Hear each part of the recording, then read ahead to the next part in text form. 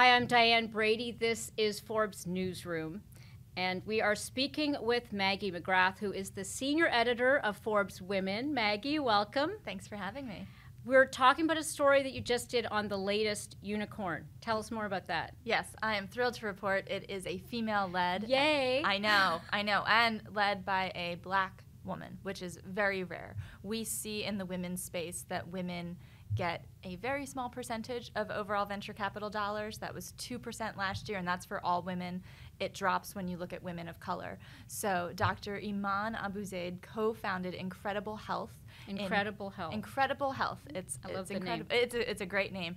It is, think of it like LinkedIn for nurses. We are in the middle of a huge staffing shortage for a lot of healthcare workers in particular, but nurses especially. And what Incredible Health does is connect nurses to hospitals who are looking for permanent staff. And why can't they do that on LinkedIn? Like, what's the value of a specific startup on this? There are very particular certifications. You know, you have trauma nurses, ICU nurses. LinkedIn is more office and white-collar jobs and bedside manner. There are all sorts of things that you can't quite capture in LinkedIn when it comes to healthcare jobs. My brother is a doctor. I have friends who work in healthcare, and they all kind of joke that they've never applied for a real job. They feel like their job searching process is very different from what you or I might go through.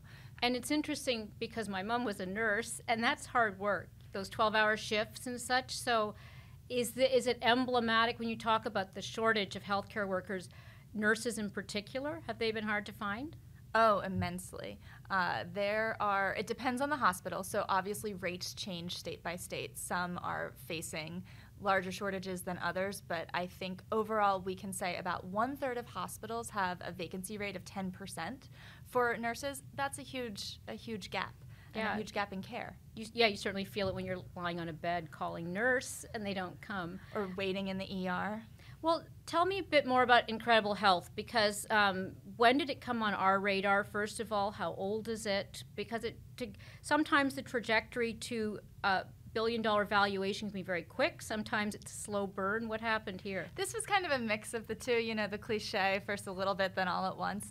Iman and her co-founder founded the company in 2017, launched in about 2018, and this is a credit to Forbes and senior editor Amy Feldman. Amy identified Incredible Health last year in 2021 as a next billion-dollar startup. It was not a billion-dollar valuation yet, but the news I covered is an $80 million Series B round of funding that values Incredible Health at $1.65 billion. That's great. And so what are they going to do with the money? So they want to go national, and they eventually want to expand to other types of jobs. Right now they're in about 25 states. They want to expand to all 50. They want to cover 90% of nursing jobs. And then they want to take this proprietary algorithm and this community, because there's a community aspect. You can ask for advice and career coaching that's very specific to healthcare workers. And Iman told me, you know, doctors can use it, PTs can use it, any sort of healthcare position, job that a hospital or health center may need could eventually benefit. I always love the stories when I talk to female founders about going in and asking for money and some of the feedback they get. I know there's a lot more momentum around just, frankly, investing in Black founders, female founders, et cetera. What was her experience? Her experience was a little bit different. She is a medical doctor. She skipped her residency and went into consulting and went into the business world because she wanted to have a bigger impact beyond the one-on-one patient dynamics. But I think her subject matter expertise really helps.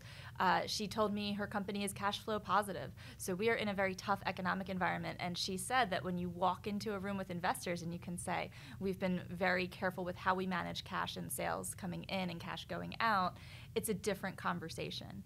And beyond that, the lead investors of this round, Base 10, they are some people that she's known for the past 5 years. She's kind of been talking to them. They have an advancement initiative where they give back proceeds of their returns to historically Black colleges. So she really liked that. They like that she's expanding economic opportunity to nurses.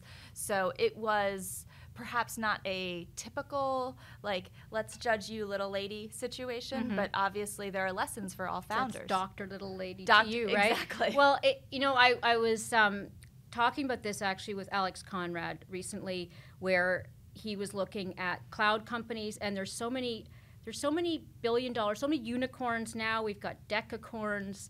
I think the top of his list, Stripe, was close to being, I don't know if it's a hedracorn, but basically the valuations, there's so many of them, and yet there's still so few women in that category, and you mentioned it with VC funding.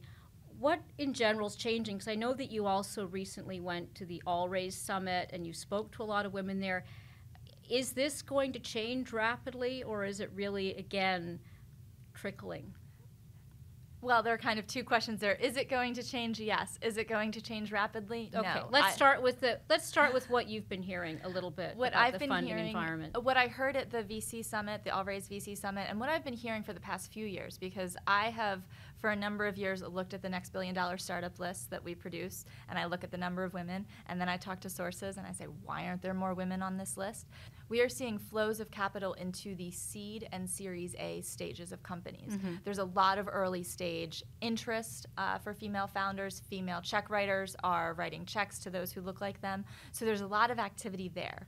What we need to then do is grow those companies to Series B, C, and later, so then we can hit more billion-dollar startups. Great. Well, hope there's more stories to come. Maggie McGrath, thank you. Thank you so much.